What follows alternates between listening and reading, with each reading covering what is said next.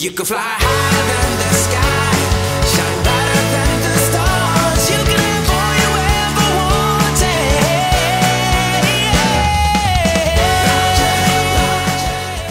wanted. So this is 2021 second rifle season in Colorado, buck tag, limited entry and draw, and had some friends that were coming out here to help me. Looking forward to this thing all year long. It's a little bit of a redemption hunt because the way last year went down in Montana and a few other places, so I was really looking forward to this hunt. Came out and did some scouting last weekend. Found where some deer could be, found where some deer were, and we were just looking to get out and away from our traditional places that we hunt here and do something a little bit different. Invited Kyle in this year, and Kyle is a guy that absolutely enjoys hanging out and watching deer and stuff like that, so we would put him on a mountainside and he would find deer and let us know and things like that. We'd talk about it when we get back here to camp and decide, and Dan and I were the ones going out doing the walking and trying to get on them.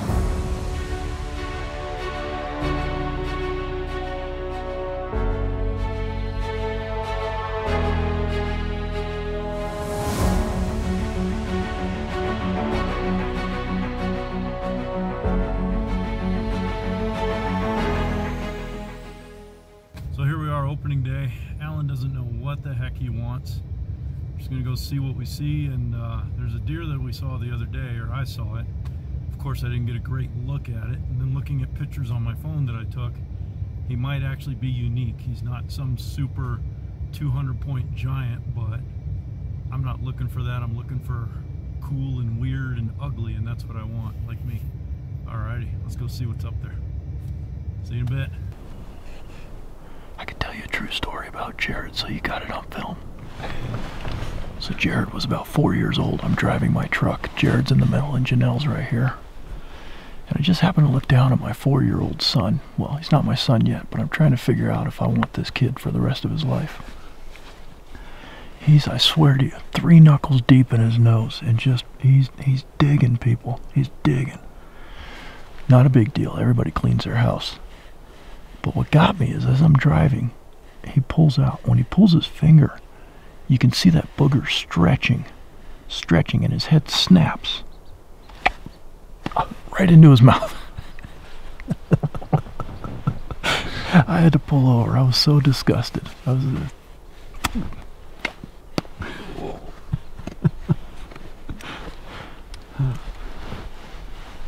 Story time with Alan.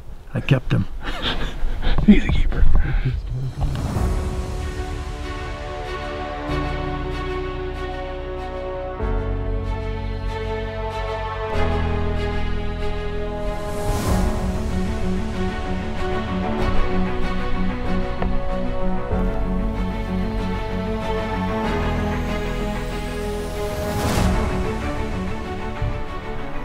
Oh, his number 2 is weak. He lives.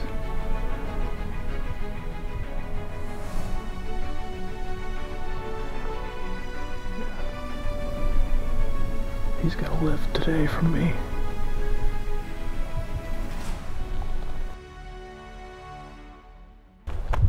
So, you want the whole morning? Just part of the morning?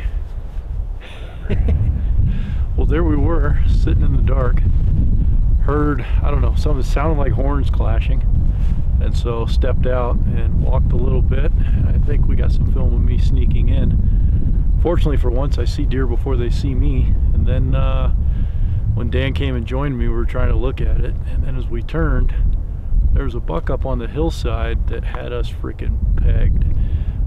Couldn't see its antlers, anything like that. We looked at it, tried to wait for it to turn, but it stayed perfectly still. So I went back towards the truck, trying to get it to move its head so that Dan could see it and tell me whether or not it was a shooter. But of course, at the last minute, I get to the truck, it turns and bounds away, just enough for Dan to see that apparently it had some pretty deep forks, and he was wider than the ears. Dan's pretty excited about that one. We did see the other 3 deer. They're all 4x4s, and yeah, they're just pencily, not quite what we want. We've seen quite a few deer. Got deer running all around us, just not quite what I'm looking for. I'm looking for freaky or huge, so we'll go from there. Have a good one. Stay tuned. So, I don't know. I can't see any deer anywhere. We've been up here all morning. I mean, we've heard a couple of shots. I don't know where these people are seeing them. They're so freaking hard to find. What's amazing is deer, they can hide behind a little twig or something. And just, yeah. But that's why they call it hunting, not getting. You just can't find them everywhere. Yeah, we'll just, I mean, I got 9 days. I got plenty of time to find what I want. Having a good time with my friends, and yeah. Damn deer. Should we go to a new spot? Yeah, this one's not good enough. Okay.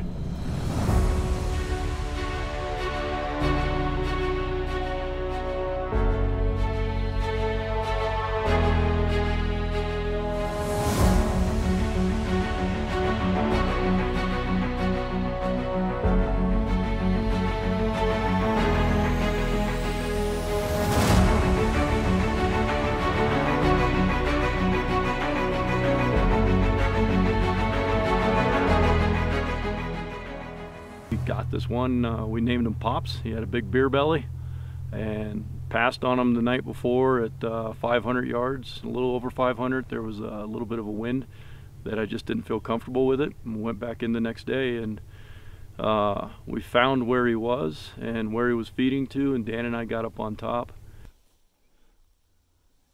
He's significantly bigger than that buck.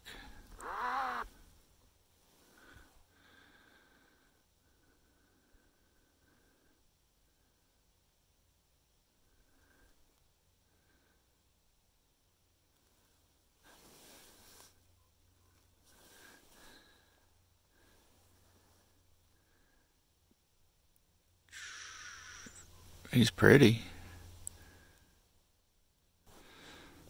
There's my deer.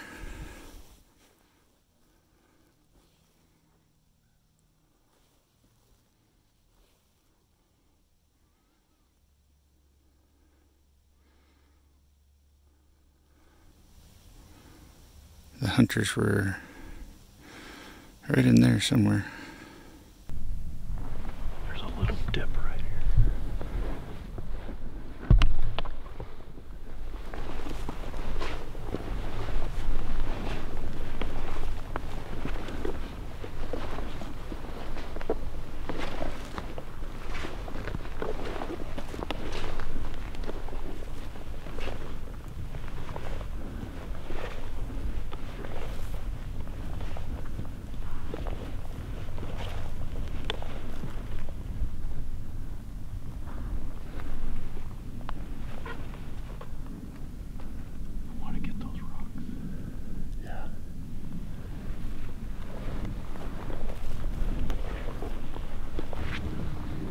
This crest.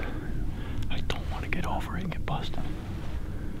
But if we stay right here, they're going to come through and we might not see them. There's got to be a lot of game this right here. Hold on. As quiet as we are.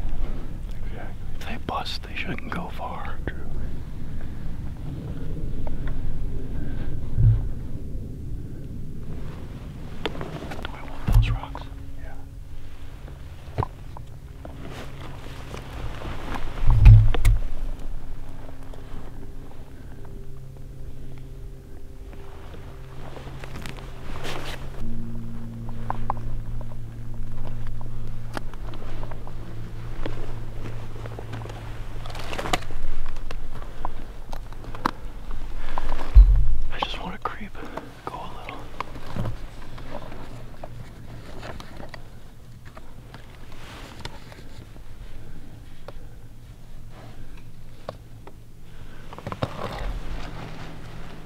Point, if he's anything close to the other one, I'm gonna hammer him.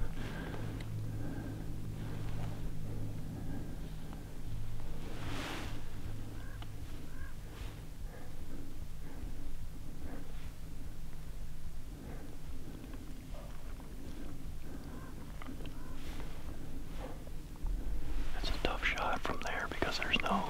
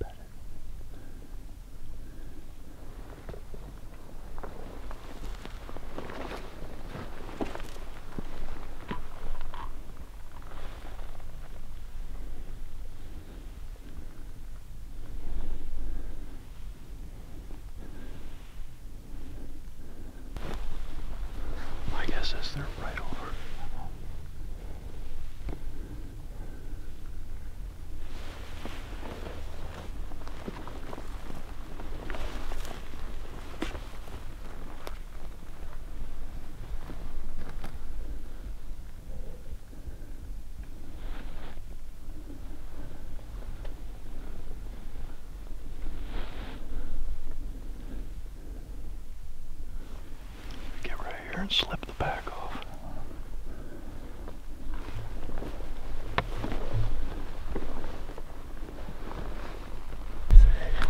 I wonder if they're over this next lip. Is the radio on? I think like right here. No, like the next one. It is on. We found where he was and where he was feeding to, and Dan and I got up on top. And we got to a point where we didn't know where they were, and we saw some deer on the other ridge over, and we thought maybe that he had moved over to that. Take him if you're gonna. I don't think that's him. Fuck. Do you wanna run up there?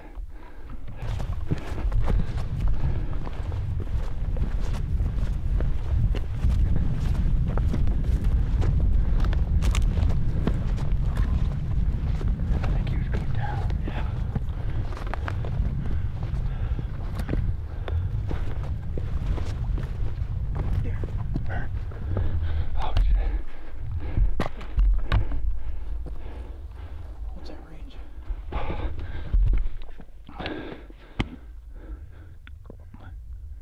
228.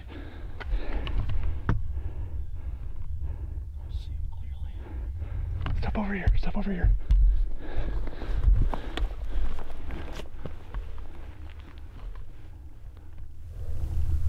That's not the one I want, that other one. That's not him.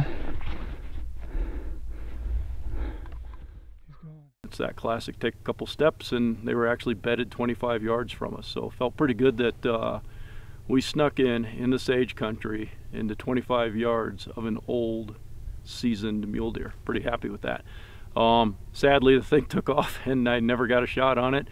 I had an opportunity, but again, I wasn't comfortable with the shot, so I didn't take it. We chased him over another ridge, watched him go into an area where he just disappeared. And so we got together with Kyle, again, great behind the glass, great at finding deer, and we spent the afternoon just watching where we last saw him. And I think it was about probably 3 hours after we last saw him that he stood up, just appeared. There was another little buck bedded that we were watching, thinking he might be around there, but yeah, and then he just stood right up, and it was like magic, and then we had to put it together. So this is kind of neat. We spent the last 3 hours looking for pops. He's in that bit of aspens over there.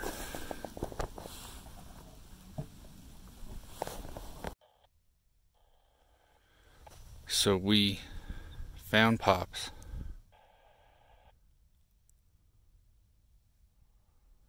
It took us a couple hours. Pretty long while.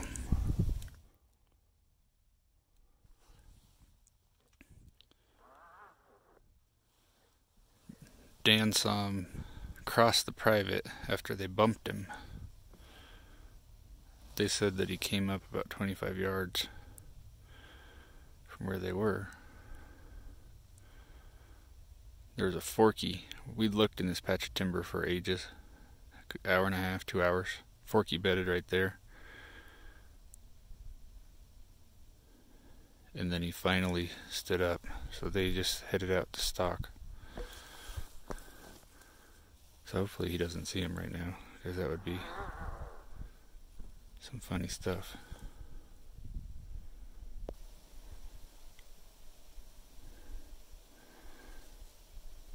Oh, this might happen.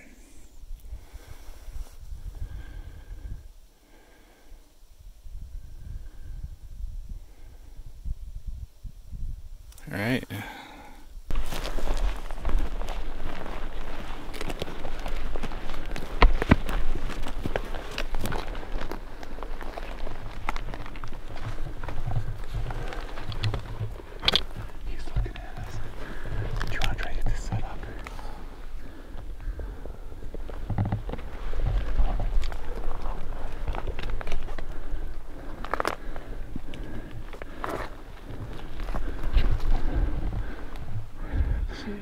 He's right there below those aspens. He's walking. He's going. He's going. Oh shit. He's right next to that fence line now.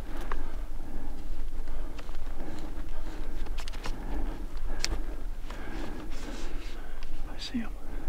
Take him if you can. There's another one behind him. Yeah, that's the forky.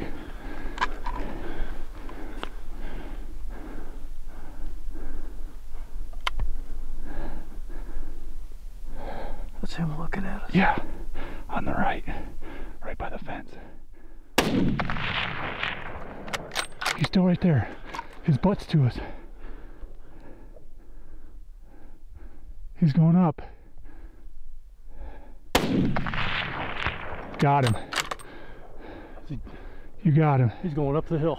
Yeah, get ready. He's down. He's down. He's down. He's down. Stay on him. On our side of the fence. He's done.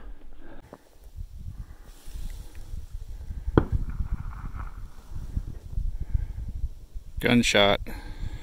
Miss. Oh, he's not going to jump that fence. Oh, got him again.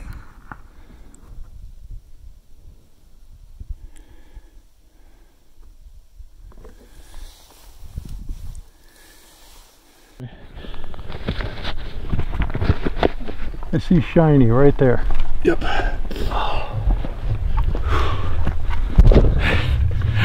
What'd we do, Dan?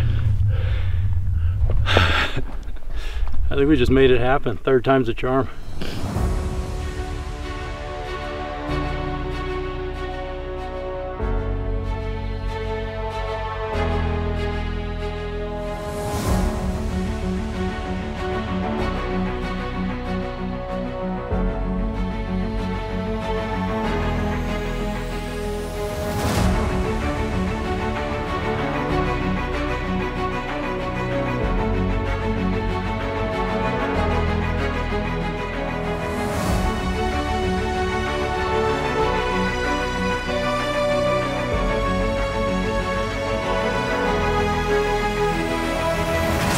So I saw this buck last night, and we had set up on him and we watched him for a little while. It would have been about a 530-yard shot, and I just wasn't comfortable with it, and so decided to walk away. And we knew where he bedded, and so we had a plan. I woke up this morning and decided that we wanted to go for this one. He's not enormous, but he's got some character, which is what I'm looking for this year.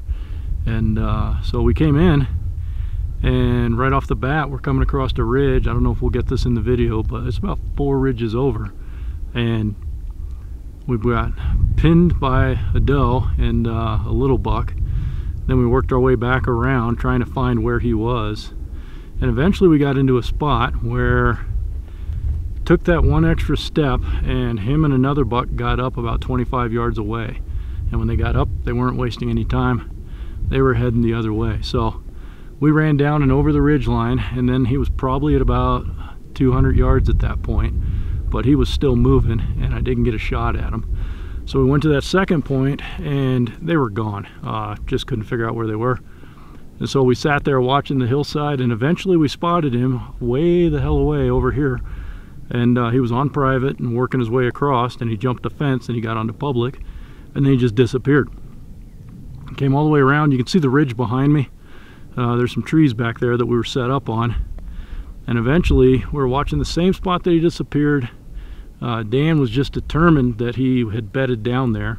I spotted a little buck that was bedded, and then eventually they stood up, and that's when we made the fun and made a move on him. He busted us coming down off of that hillside, and then as we came up over this little knob back here over my right shoulder, which I don't know if you can see or not, about 300 yards away I got in behind a bush, and he was walking towards the private. Honestly, yes, I missed on the first shot, but it's not what you do with the first shot, it's how well you do with that follow-up. So yeah, so we got it done. 180 grain Nosler Accubon, freaking, it punched a big hole in him that we're trying to hide. We can't show it. It did some damage, and I'm happy with it because he didn't go 20.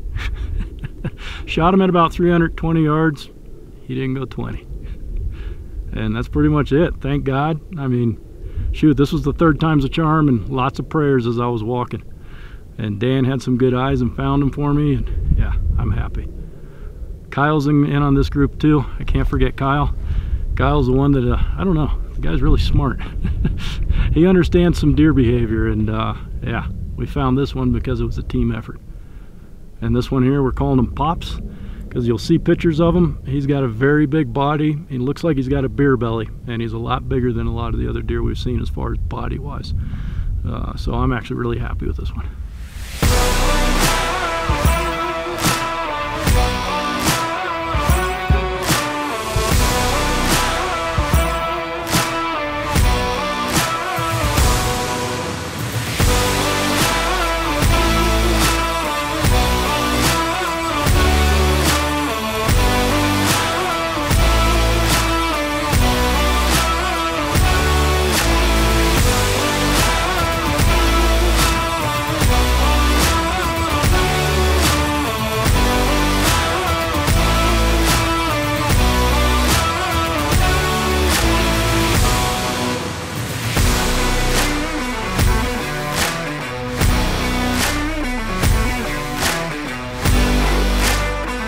Done.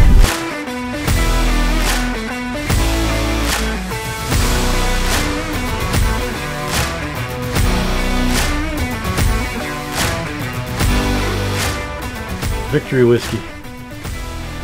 Cheers to a great hunt, good friends, incredible day. I really appreciate Dan and Kyle for being here with me. Good friends, good people I enjoy hanging out with, and all my stupid adventures.